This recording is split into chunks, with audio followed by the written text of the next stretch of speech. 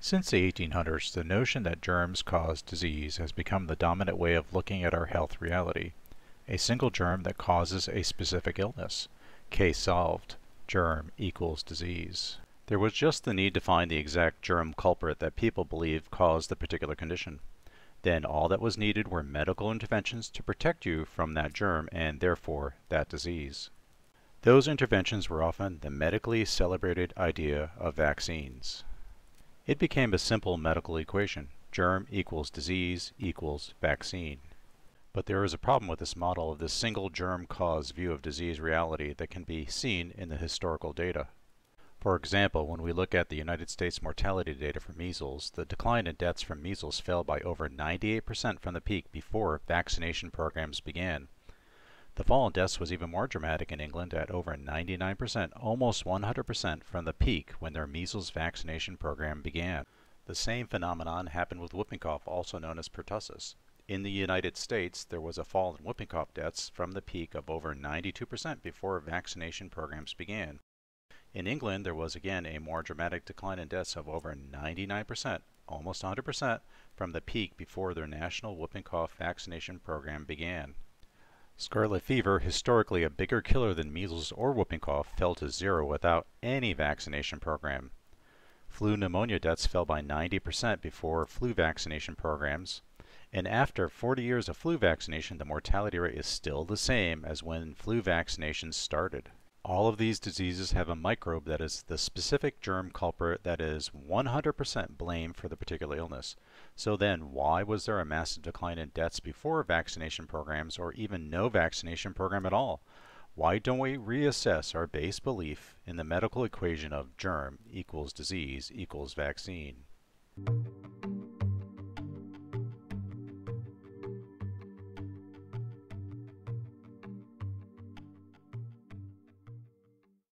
So in all these cases, mortality rates drop before vaccines or with no vaccines, yet the germ theory remains cemented. Vitamin A deficiency alone, when corrected, made a massive difference in measles outcomes. In the 1920s, it was theorized that vitamin A could be used to fight disease. Dubbed the anti-infective vitamin, Dr. Clausen and Dr. McCord found that it was effective against a variety of infections. Dr. Ellison reported in 1932 that well-nourished children rarely died or had serious complications from measles. In the 1930s, scientists found that mortality dropped by 58% when children hospitalized with measles were given cod liver oil, which contains vitamin A and D and omega-3 fatty acids. Many studies in the medical literature show how correcting for vitamin A deficiency cuts measles deaths by as much as 60 to 90%. In 1953, Dr. Klenner also showed that vitamin C was effective against measles. He found that when used in large doses, there was a definite positive response manifested by increased white blood cell count, a drop in fever, and a general all-around improvement of the patient. For decades, we've been misrepresenting disease deaths because of an attachment to germ theory. People were really dying of poor health in the 1800s into the 1900s. Those deaths were almost always 100% being attributed to a single germ. Remember, deaths had fallen by nearly 100% before vaccination for measles, yet it was decided to 100% blame the measles deaths on a germ. Why weren't vitamin A and C deficiency considered? Why was the health of the person ignored? When you think about it, a single cause, single disease, and single cure idea is somewhat simplistic and an almost childish belief. It's easy to ignore everything else and focus on this simple-minded notion, but the data simply does not support the idea that a single germ alone causes a specific disease. There were clearly many other more significant factors. Instead, what is paramount is considering the person's health. The often ignored terrain theory fits the data far better than the simple germ equals disease equals vaccine equation. Please watch the Germ Paradigm Trap for more on the largely forgotten history of diseases and vaccines.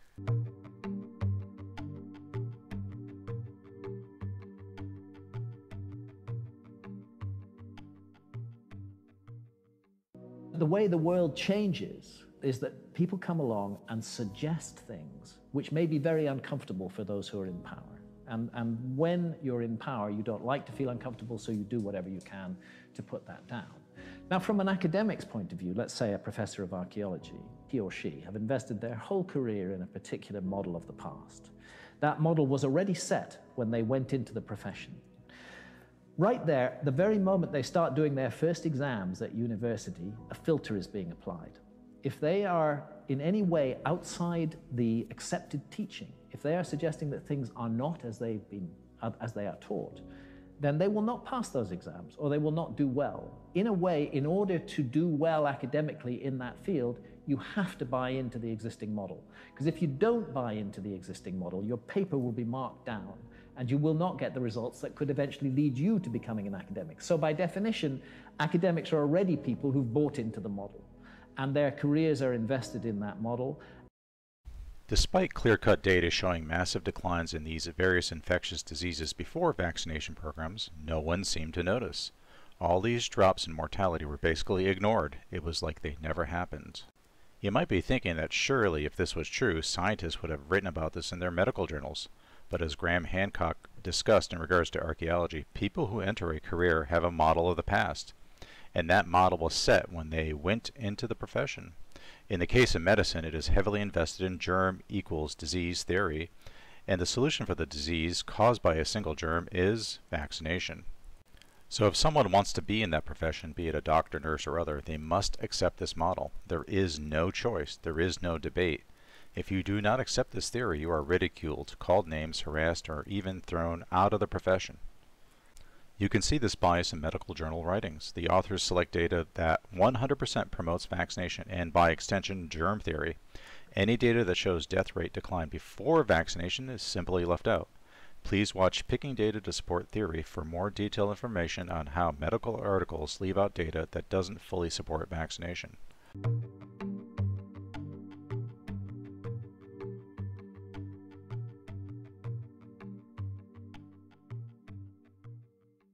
And the idea that respiratory diseases like the flu are spread by coughing and sneezing is pretty well accepted as 100% true.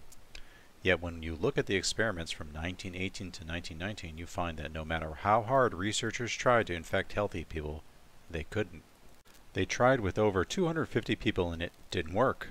The healthy people who researchers purposely tried to get sick didn't get sick from an assumed highly contagious and often deadly 1918 flu virus. And since that time, more than 100 years ago, there doesn't appear to be any studies showing someone healthy getting sick from someone with any supposedly infectious influenza virus. So this is yet another massive hole in the germ equals disease equation. Please watch Unmasking the Proof of Flu Transmission for how scientists failed to transmit a supposedly highly infectious and deadly 1918 flu.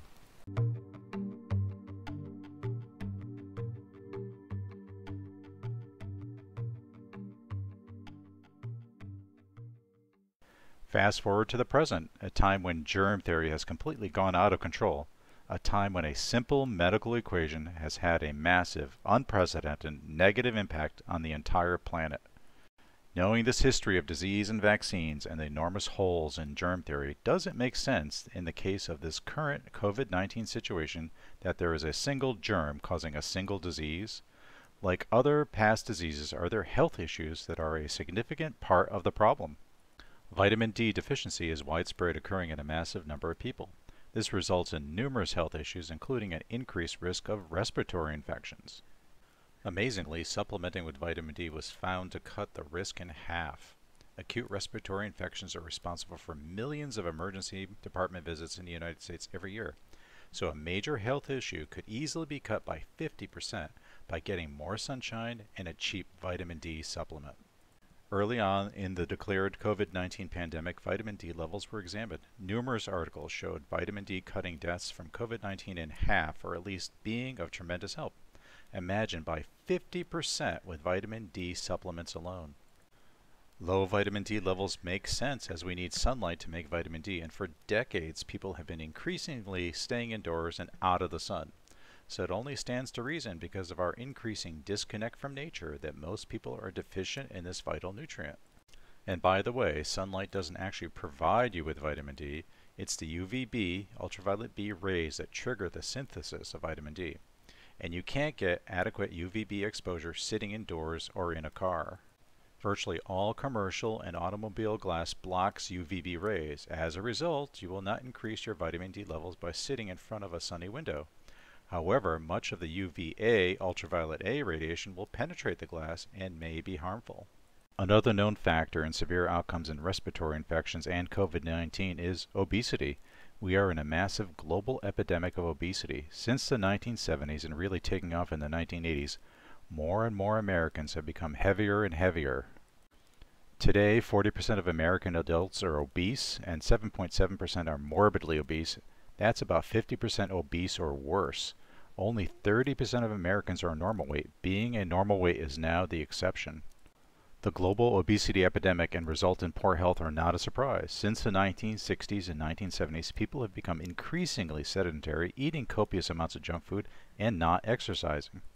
Obesity is tied not only to heart disease, stroke, and diabetes and cancer, it is also linked to a higher frequency of upper and lower respiratory tract infections.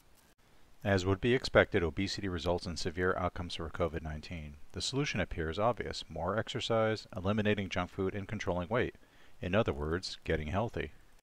Something we often don't pay attention to is that pollution is estimated to kill 9 million people a year. Pollution contributes to a shocking 1 in 6 deaths on the planet. PM 2.5, or particulate matter measuring 2.5 microns in diameter or less, found in air pollution is a major source of adverse health effects, including heart disease. When people inhale polluted air, the microscopic polluting particles, PM 2.5, migrate from the lungs to the blood vessels and the blood, causing inflammation and severe oxidative stress, damaging our bodies. As mentioned, air pollution is responsible for 9 million deaths, so it's not surprising that, depending on how polluted the region you live in, it's a factor in COVID-19 deaths. A study in July 2021 showed the risk factors examining over 500,000 hospitalized patients with COVID-19. Again, we see the same predominantly lifestyle-related problems: high blood pressure, lipid metabolism disorders, obesity, diabetes, and heart disease. All these essentially stem from lack of exercise, not being out in sunshine, resulting in low vitamin D levels, eating junk foods, and in general modern sedentary living. And notice that 1 in 5 suffered from anxiety and fear-related disorders. It's no small wonder with the non-stop 24/7 media coverage emphasizing death, doom, and hopelessness. In addition, this public health media politician-induced fear and anxiety along with obesity and diabetes were associated with increased deaths. Repeat, constant fear messaging by the media, so-called public health officials, and politicians have killed people. They are responsible for an enormous amount of suffering and death. There are a lot of other health and environmentally related issues not covered here that impact us all. Widespread magnesium and other mineral deficiency because of our depleted soils. Toxins in our air, water, and ground. Plastic particles and their associated toxins we are all breathing, eating, and drinking. Medical error, the third leading cause of death year after year, and more. And yet, they are all largely ignored in favor of the non-stop terror of a single germ. And despite all this available information, the medical hierarchy, politicians, and media ignore it all. Instead, they have a slavish dedication to the simple medical equation of germ equals disease equals vaccine. And where are the so-called public health officials and politicians demanding people correct their vitamin D deficiency? Any widespread testing for vitamin D? Where are the massive health programs to correct obesity? Where are the billboards, information on Facebook, notices all over the place to get people healthy, happy, and self-empowered? How about zero, nothing, zip, zilch? What a global, epic, absolute failure.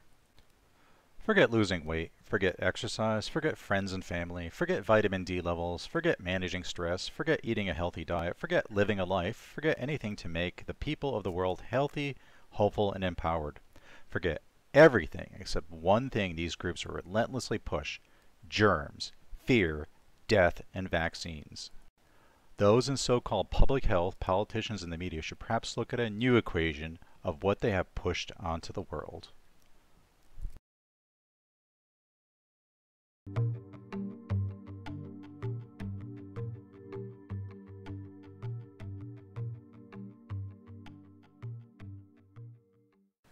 Thank you for watching. References and links are down below. If you thought this video was valuable, please like and share.